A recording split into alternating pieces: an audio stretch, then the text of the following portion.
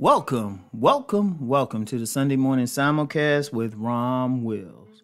Don't sabotage yourself. Don't sabotage yourself, because let's be real out here. Because, people know me for talking about relationships, but if they look at what I do overall, it's about success, succeeding in life, period.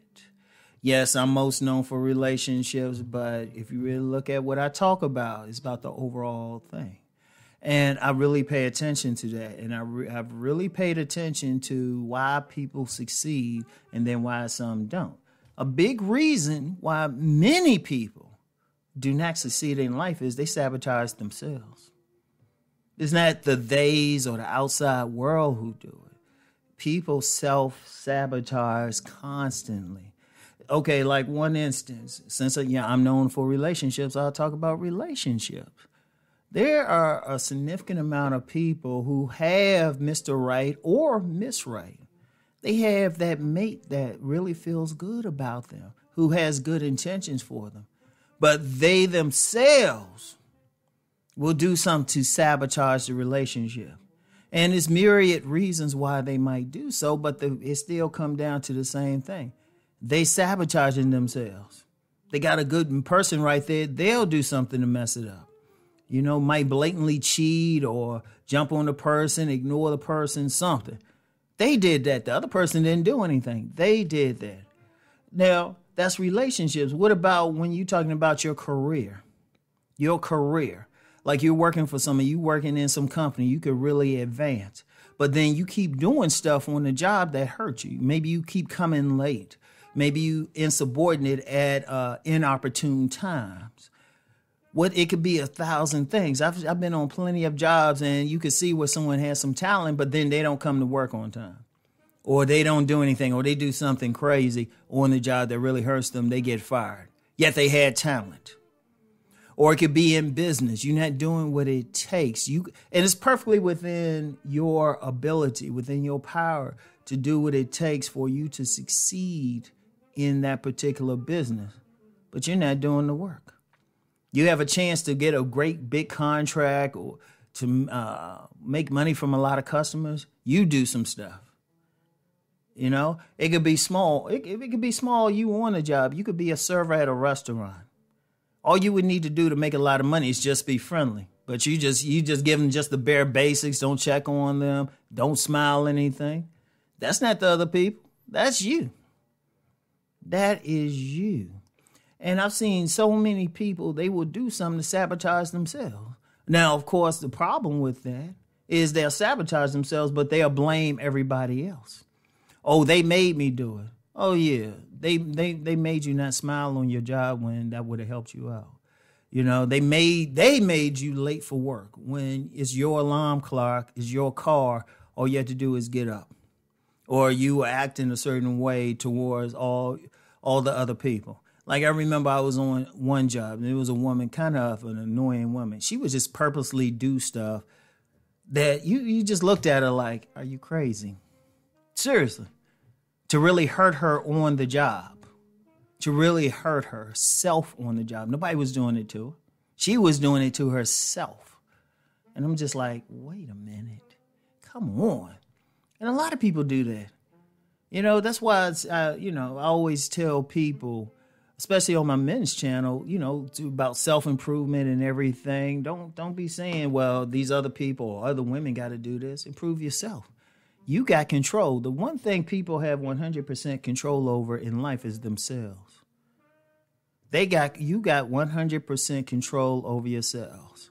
Now, others can try to convince you or even try to force you to do stuff, but it's still your choice. You have to take responsibility for that choice. So if you succeed or fail in life, you got to take some responsibility. Yes, there's a lot of outside forces that's putting up roadblocks, but then it's up to you how you want to get around that roadblock. It's up to you to do the work to get past it. And whatever you do, think about it another way. Okay, you got all these things that's erected by outside forces fences to stop you. Okay. At least work for yourself to get to the fence and try to climb over it. If they going to stop you, let them do it. You don't stop yourself. You don't get to that fence and say, oh, I'm not going to climb it, even though it's a low fence, or I'm not going to dig around. You know, you need more money on a job. Don't say, oh, they won't give it to me and everything. Do what you can or get another job, or do what you can in your business. If you're in relationships, don't say, well, they made me behave this way. No, they didn't. They didn't make you do anything, because you're a part of that relationship. And your reaction to it, you control your reaction. There's no excuses. But see, some people just do that. And part, you know, I can get a little deeper. I'll just say this. Some people want to embrace that victimhood. Don't do that. I'll talk about that in another Sunday podcast. Don't embrace that victimhood. But whatever you do, don't stop yourself. Do everything possible. Work as hard as possible to go to that next level, to succeed. And if there's anything about you that's slowing you down, stopping you, okay, stop. Stop right then. Step back and take an honest look at yourself. Take an honest look at yourself. Get in that mirror and look at yourself. Look at yourself and say, okay, wait a minute, what am I doing?